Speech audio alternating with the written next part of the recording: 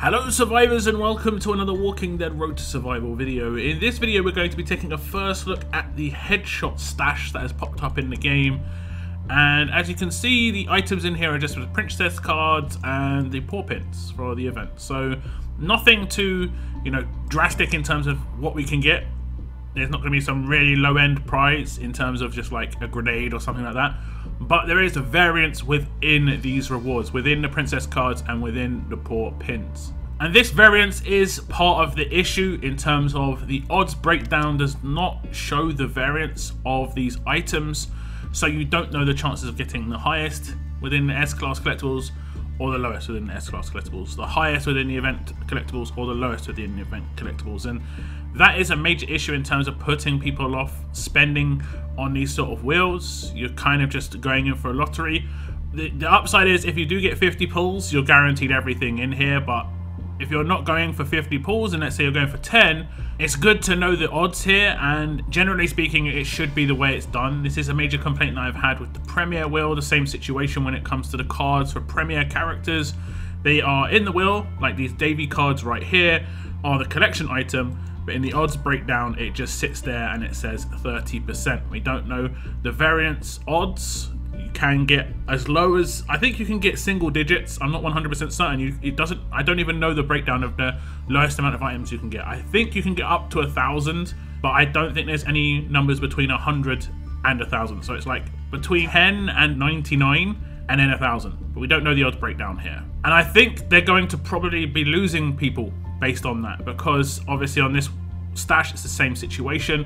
There is an offer for one pull, and I'm going to be buying that because both of these items are good. For me, I need paw pins for the event and I can use them in the museum as well to get some bags of whatever I choose.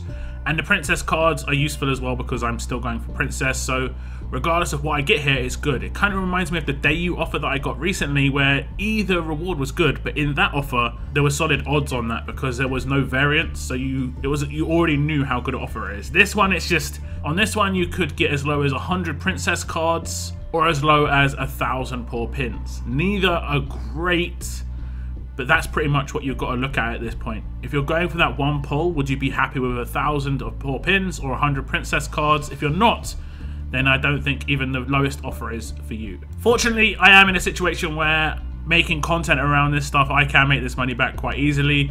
So that's the only reason I purchase these lower offers, generally speaking. I would ward you off buying these if you do not want to go for the lowest potential outcome, because it's most likely going to be that lowest potential outcome. Until we see the odds, we're not aware of that potential, how likely that is to be. And I still think those should be published. So we have purchased the offer, and there probably is going to be follow-up offers after this one as well. We'll see if anything pops up. It'll pop up straight away. It'll probably pop up with, if it does pop up, I'll switch back and check it out. We'll do the pull. I don't really prefer anything here. I just prefer the bigger, obviously the bigger stuff. Not 100 princess collectibles and not 1,000 paw pins if possible. That's pretty much what I'm hoping for. So I'll do the pull and let's see what we can get.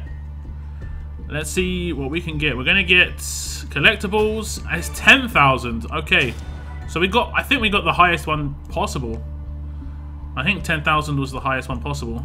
I think that's the luckiest I've ever been in a stash. There were 5 10Ks. So that was pretty decent for me. That's going to be I'm probably going to go for the trainer bag here on this region. So that'll be like 10 trainers for £1 for me. And see, the issue is here, these could have actually equal odds. We just don't know. And that's the issue. So if they don't publish the odds, you've got to assume the worst, pretty much, in that I just got really lucky with like 0.5% or 1% odds of getting one of the 10Ks. And it's going to be closer to like 75% plus to get one of the 1,000s within that group.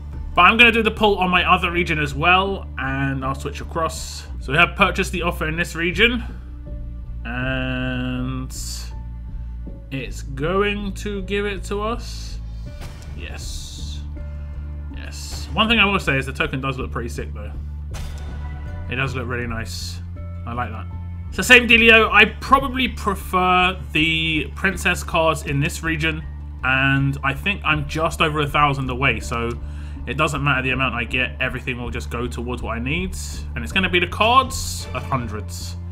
100, it is the lowest amount, but I'm less than 1,000 now, I'm pretty sure, that I need for Princess. We'll just double check. We'll just double check.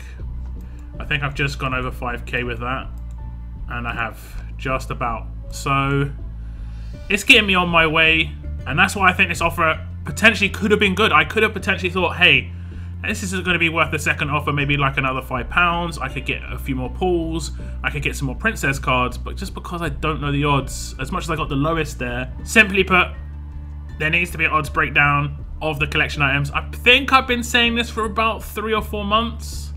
I think so. Pretty bad. It's an ongoing thing. We did see with the Lewis collection when it first came out, it seemed like they were potentially trying to get the odds breakdown of the collection items, but either it bugged out or it wasn't meant to be showing like that in the first place. Hopefully that was just like a test to see if they could get it going, because that does need to come in. But anyway, that's my thoughts. Do tell me if you do any polls on the headshot stash. Did you get as lucky as me in my other region? I guess I got pretty lucky. Not so lucky in this region, but it's all carrying towards the S-Class. I'm getting closer and closer to getting her, so I'm happy enough. That is the end of my video though, guys. Thank you very much for tuning in, and as always, keep on surviving, guys. Keep on surviving.